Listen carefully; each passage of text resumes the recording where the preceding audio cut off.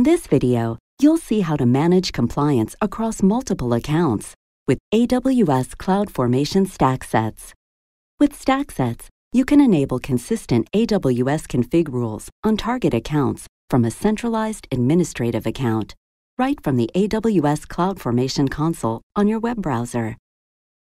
With AWS CloudFormation, you can manage related resources as a single unit called a stack. CloudFormation StackSets extend this functionality by allowing you to create, update, or delete stacks across multiple accounts and regions with a single operation. StackSets are created and managed from an administrator account. For the purposes of this example, the AWS account you see here is the one we will configure as the administrator account. In addition, we have two other AWS accounts that will become our target accounts for monitoring compliance. Because StackSets performs stack operations across multiple accounts, you need to have the necessary permissions defined in your AWS accounts. This Amazon documentation provides useful links to the CloudFormation templates needed to configure the roles and permissions for the administrator account and target accounts. Here is the CloudFormation template we'll use to configure the role for the administrator account. To start the process, let's return to our administrator account and create a new CloudFormation stack. Here, we'll provide the link to the administrator role template we just saw. Now we'll proceed through the rest of the steps to create this stack. First, we'll give our stack a name. In this case, we don't need to configure any stack options. Now we can review the information we provided, accept the terms, and create the stack. The stack has been created.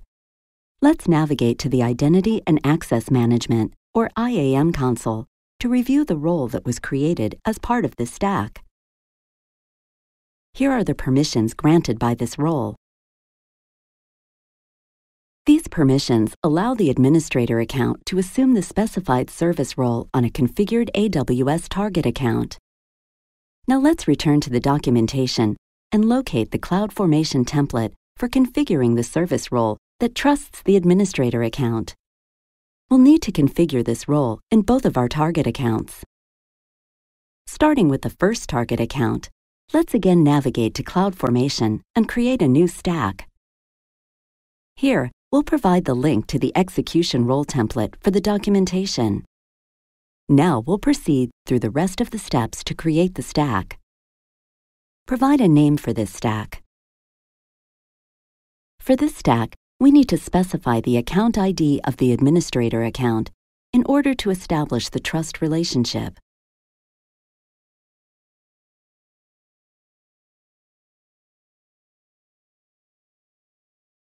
Now we can create the stack.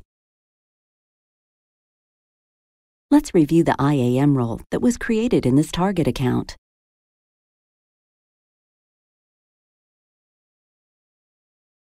Here are the permissions granted by this policy. Let's check the role's trust relationships. As you can see, the administrator account is a trusted entity. Now the configuration process needs to be repeated on the other target account. Let's skip ahead to when this stack has already been created.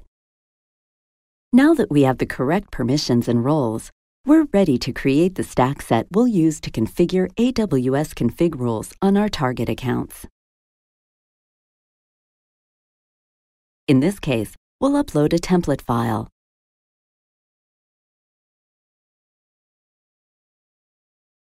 The JSON file we selected contains all the configuration information that will be applied to the target accounts.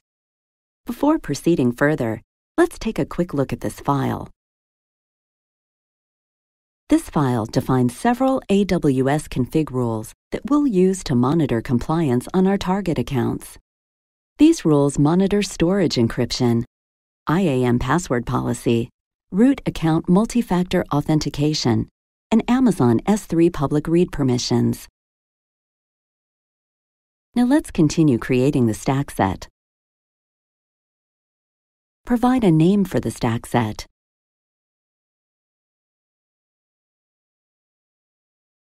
Next, select the administration role we created earlier. Ensure the correct execution role name is specified, and then click Next. Provide the account ID for each target account where you want to deploy the AWS Config rules. You can also specify specific regions to deploy the stacks to.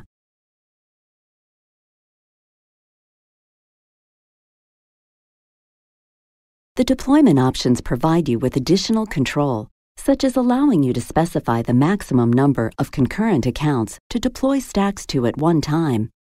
You can also establish a failure tolerance for the deployment. Review the settings, then click Submit to create the StackSet. Let's take a look at the stack instances being targeted in the StackSet deployment. They are initially shown as outdated until the deployment is completed. Now let's switch to the Operations tab. Here, we can verify that the Create operation is running. Let's return to the stack instances and monitor the deployment.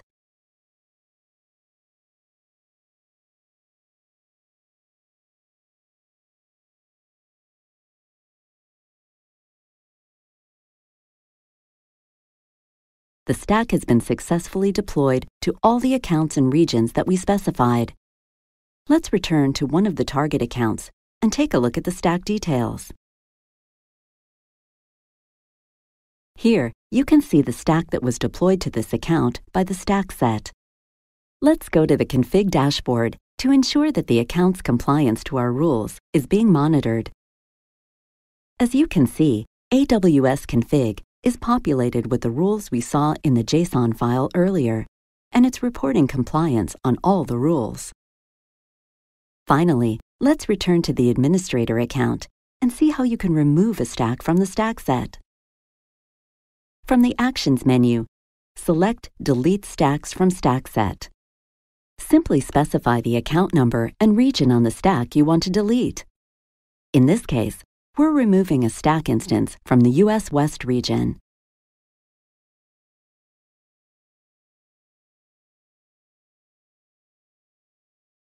Submit the change. You can see that the delete operation is now running. Let's look at our stack instances.